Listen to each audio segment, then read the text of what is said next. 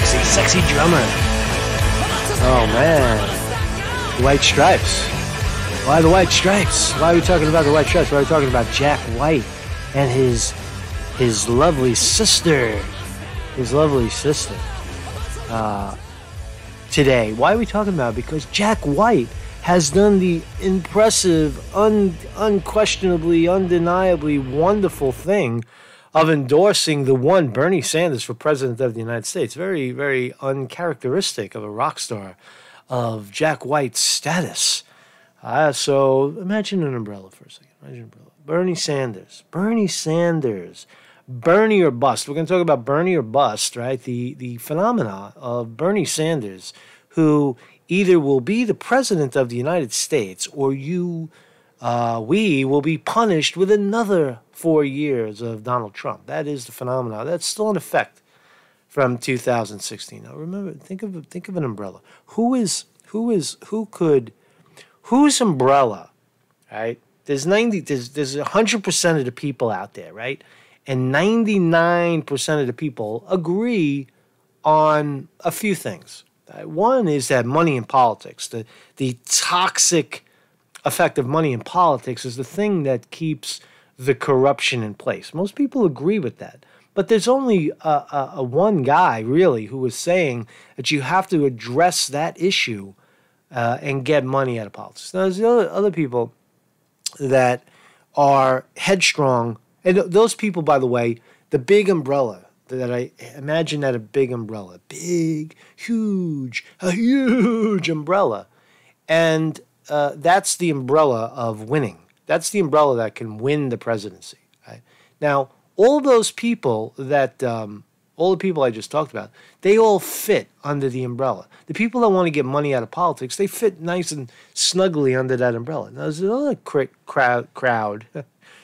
crowd, right? The far left, that everything is identity politics. Black, I'm black, I'm white, I'm red, I'm green, right? All the people are I'm gay, I'm straight, God damn it, I need my equal rights, right? All those people, right? All the kooks that think that the color of their skin, or even there's a couple of kooks that believe, that the government is run by pedophiles. You guys could fit under the umbrella too, right? We got room for you, right? There's room for every, this umbrella. It's like an adjustable wrench. It fits every nut. Right? That's what it is. Right? So come under the umbrella.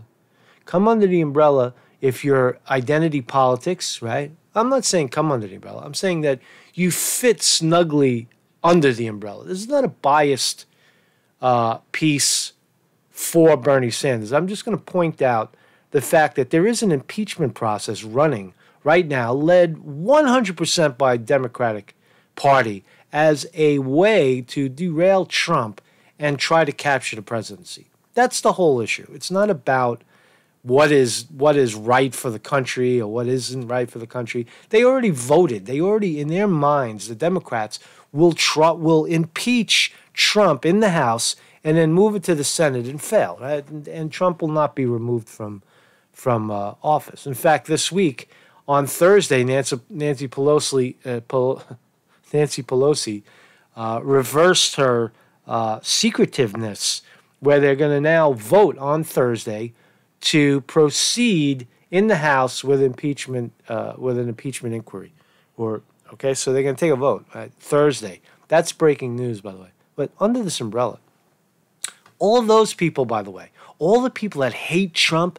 That's all you have is I fucking hate Trump. God damn it, I can't stand this motherfucking goddamn Trump. I fucking hate him. The Trump derangement syndrome people. You guys fit under the umbrella too. There's space under the umbrella. There's no elbowing under our umbrella of Bernie or bust. We could handle that because you get what you want under our umbrella. If all you want to do is get rid of Trump, then you've got it, right? But if you're going to stand there and get snow jobbed by the Democrats and say that Joe Biden is going to rid you of the evil orange fuck, then you're not going to win. So you're getting snow jobbed there. So come under the umbrella. Those people fit under the umbrella too, right? So you've got all of the people that understand that that the number one issue in this country is and always will be in running for a presidential position when the economy is not so good for most of the people. Now, you could say Trump will keep saying 100 times the economy has never been so good, unemployment, blah, blah, blah. It's all fucking bullshit, right? Most people are struggling. 70-80% of the country lives paycheck to paycheck if you have a job. 60% of the country doesn't have $500 to their name. Right? These are 1 in 7 on food stamps. Right? People are struggling. People got wiped out in 2008, self-included. You know, people got fucking crushed by when the markets turned. Right? So people are struggling in this country, and that is indisputable. And the president, the person that speaks to that, will always win. And that is Bernie Sanders. Bernie Sanders is about income and wealth inequality, getting money out of politics, right? Because if you get money out of politics, you then have a chance to deflate the oligarchy, eliminating the medical and industrial complex, the insurance companies that get in between you and genuine health, the bankers that get in between you and a proper education by jacking up and quadrupling the cost of education in this country through interest, through student loans. Eliminate all that stuff. Get rid of it. It's not a bad thing. It's not free stuff. So those people can also fit under the umbrella of the Bernie or bust, right? You want to end the insurgency wars? Well, Bernie Sanders is your guy, right? He'll pick a cabinet that understands that sort of thing. Someone like Tulsi Gabbard and such. So let's look at some of these things that are going on here. Some of these things that I'm talking about. Come under my umbrella. Come under my umbrella. Here we go. So Bernie or bust is a warning. Ignore it, and Trump wins. Now, who had said that? I've been telling you that all along. I've been telling you, this is Newsweek reporting. Tuesday, October 20, is that today? No, the article came out a few days ago, about 5 days ago, right? It's fresh. Now, this is not this is not news, this is opinion. This is one gentleman's opinion, Victor Tiffany's opinion. I know. Is it based on fact? Yeah, it is based on fact. Bernie Sanders is outraising the Democrats, more than anybody. He has more individual donors than anybody in the country. Bernie Sanders is powerful. Despite what the dirty Democrats, how they paint it in the mainstream media using fake polls and crowded debate stages, that stuff doesn't count. I always have a heart attack. He's too old. He's going to die. All this shit is bullshit, right? But the fact is that we're looking for a single umbrella that can fit all of the nuts. See, the umbrella, it's like I said, it's an adjustable wrench. The umbrella that I'm talking about is an adjustable wrench, and it fits every nut. Right? Even the kooks on the left, the far left, screaming, "Motherfucker, I fucking hate Trump! Goddamn!" You guys, come on. So here we go. So Bernie Sanders, Bernie or bust, is a pledge that Senator Bernie Sanders' revolutionary supporters take to send a message to the members of the Democratic Party. It is a commitment to vote for a true progressive on November 3rd, 2020. Or bust does not mean stay at home. It doesn't mean that they're going to not vote. It means they're not that they're going to stay at home. What does it mean? It does mean writing in a candidate who has not, and it doesn't mean writing in a candidate who didn't register as such. It means voting for a genuinely progressive candidate who is actually running, who reflects a voter's values, and who is not a means to perpetuate the neoliberal machinery that has been in place for more than 40 years. That's what Bernie Sanders said. People look and say, "Oh, Bernie Sanders, what a sellout. He's in the Democratic Party. He's one of them." No, that's the illusion from the outside. There is no other. In Bernie Sanders' mind, there is no path to the presidency other than taking over one of the major parties, the Democrats or the Republicans, and running in that party and transforming it. That's how Bernie Sanders sees it. And for the most part, he's right, because an independent candidate in this country, an independent party cannot win the presidency due to the current state of corruption. That all of the offices, all the government agencies that control the elections in this country are either Democrat or Republican, and they're closely watched by those two parties to kind of, balance out the cheating. They watch each other, right? But if you have an independent in there, there's just no freaking way that an election can swing in the direction of an independent. Bernie Sanders sees that. So his idea to infiltrate the Democratic Party, compromise, yeah, Russia, whatever, fuck you. But in the final analysis, once you get in there, he does what he has done and said for 40 years, which is, reform the Democratic Party, democratic socialism, give power back to the people through social programs like FDR said.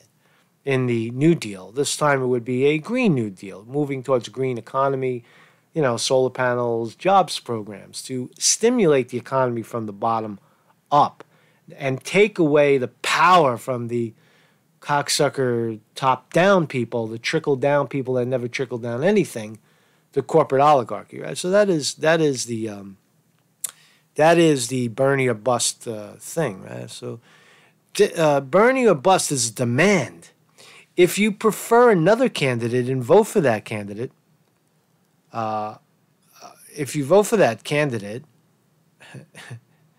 and vote for the candidate in the primaries, you will need to acknowledge that you are ensuring another 4 years of Trump. Wow, sounds like I wrote this article. While all Berners are helping bend the arc of history towards justice, Bernie or bust are the adults in the room. That's correct. Race, gender, or so forth are unimportant compared with policy. Yes, we welcome a woman president. Yes, we welcome a gay president. However, identity politics are always trumped by policies that will be carried out by somebody who will do more than pay lip service to the kinds of changes that will benefit the vast majority of Americans. See, that's what I'm talking about. The umbrella that I'm talking about, the umbrella that is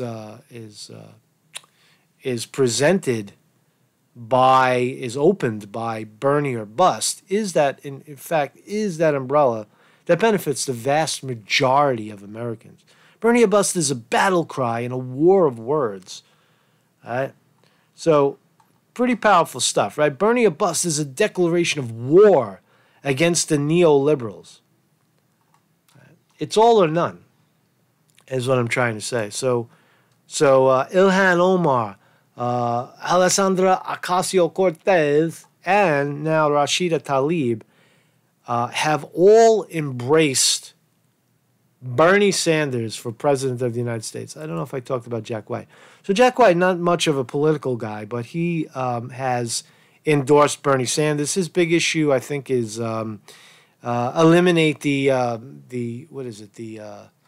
electoral college. Right now, that's okay. Yeah. He fits under the umbrella too. You want to, I believe one person, one vote as well. But that vote has to be valid. That vote, you can't just eliminate the electoral college now while the Democrats are cheating, because then you'll never have nothing but a corrupt Democrat in the presidency ever. That's all you'll ever have, because they're cheating. They rig California, they rig New York. Right? And they jack up. Where do these extra 2 million votes come from? Right? That's what happens with the dirty Democrats. So if you want to eliminate the electoral college, you have to have a verified fair election, primaries included. When people vote, that vote is counted. One person, one vote. I'm all for that, but not under the current circumstances, because it's just like handing it over. You might as well just give the election to Hillary Clinton and her cronies every time, because they'll cheat. They do cheat, guaranteed. So Jack White's big issue, that was his big issue. So let's listen to Rashida Tlaib, Ammo Bernie, Uncle Bernie. Is what I like to call him, which Ammo means uncle in Arabic. I think Ammo Bernie, when he saw just not myself, but my other sisters in service being attacked by this president, this bully, for him, there was no hesitation. He jumped on board and said, what can I do? So this is the identity politics crew.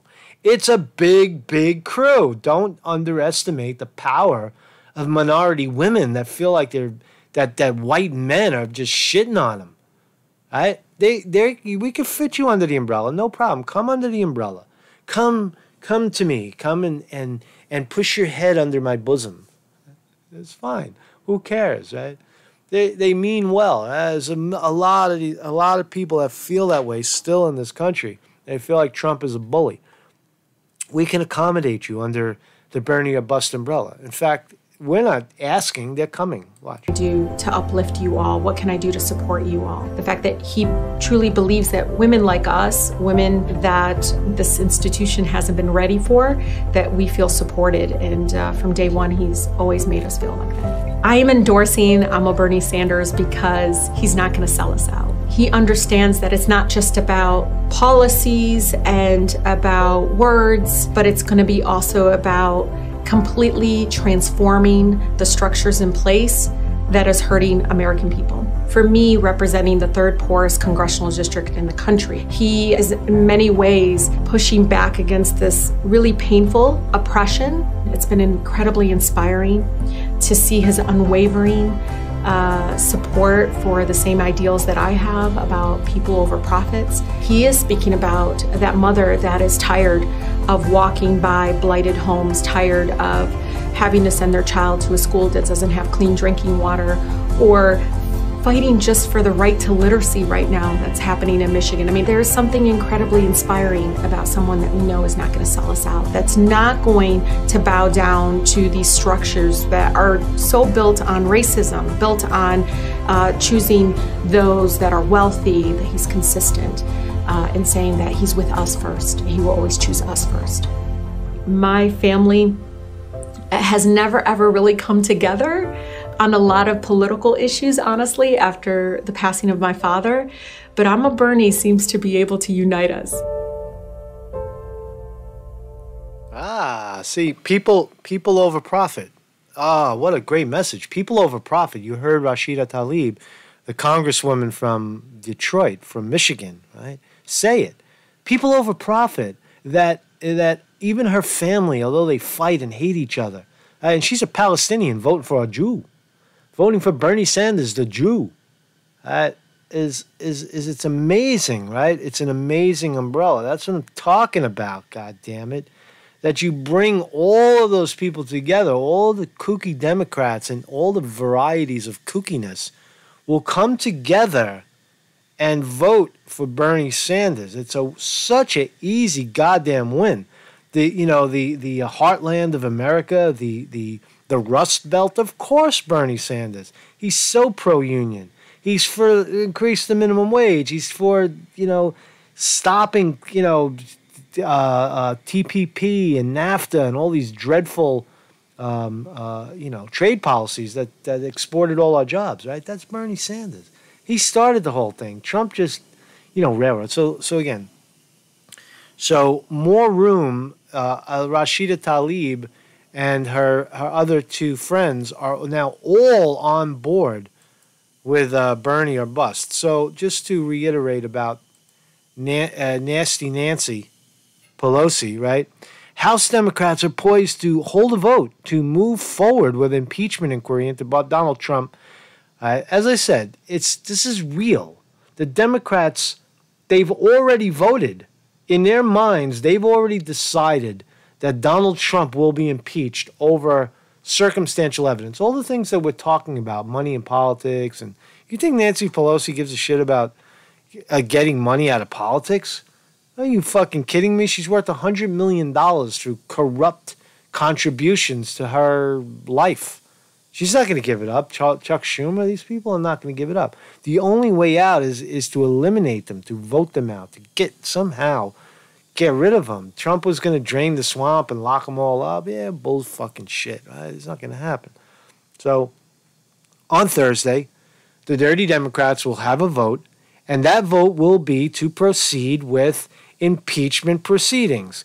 And in those proceedings, Adam Schiff and nasty Nancy Pelosi and the cronies and her like cronies will vote to impeach Donald Trump.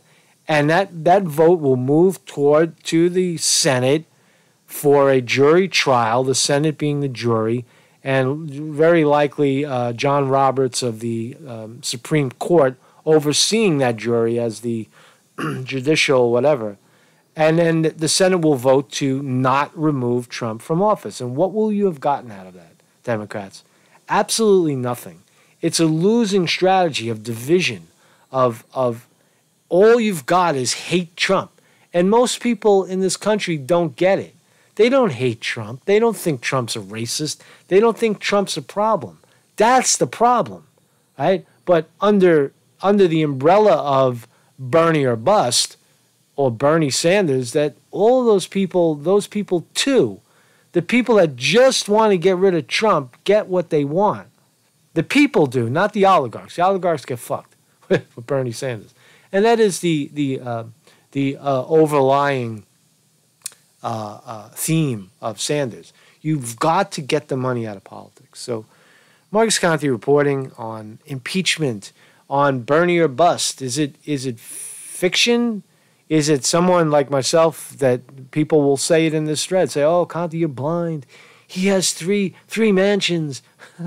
He has his wife. Oh, his wife. His wife took money in the school deal. You heard him, $9 million. She put it in her pocket. His honeymoon in Russia." Bernie Sanders does not own three homes. He owns three homes, but he doesn't own three mansions. He owns a home. I feel like I've said this 200 times. But Bernie Sanders owns a home in Vermont where he lives, right? And he was the mayor, and he made a living. Right? People say, "Oh, he never had a job." Well, politics is a job. He's the governor. He's a mayor. That's not a job. What? Only a fucking job? The only thing that qualifies as a job is swinging a hammer or swinging a sledgehammer in the fucking street, cracking bricks. What the fuck is wrong with you, you moron? He had a job. So Bernie Sanders, he owns a home in Vermont. He has a residency. It's not a mansion. He has a residency in Washington, D.C., where he was in Congress and then in Senate for many years, and now wrote a best-selling book and bought a $600,000 home in the Long Island Sound on the Connecticut side, I believe, on the Connecticut side. So, maybe it's on the Long Island side. I'm not really sure, but he has a summer home in the Long Island Sound. So fucking what? The guy's been in politics. The guy's been working his ass off for 40 years on your behalf, right? It doesn't make you. It just because you have some assets, it doesn't mean you lose touch with the working class. Like Bruce Springsteen, for example, it doesn't make you suddenly you can't communicate with real people. So Marcus Conte reporting, it is Bernie or bust. It always has been. Choose wisely, right? The decision is yours. You can either get under that umbrella of Sanders, and everybody gets somewhat of what they need in this country, or follow through with impeachment, follow through with running shit sandwich Joe Biden, waste your time on Elizabeth Warren or Pete Buttigieg or any of these knuckleheads. Keep listening to the fake polls, the fake primaries, the fake debates, right? Keep ingesting all that, and you will get 100%, without a doubt, unequivocally, Donald Trump.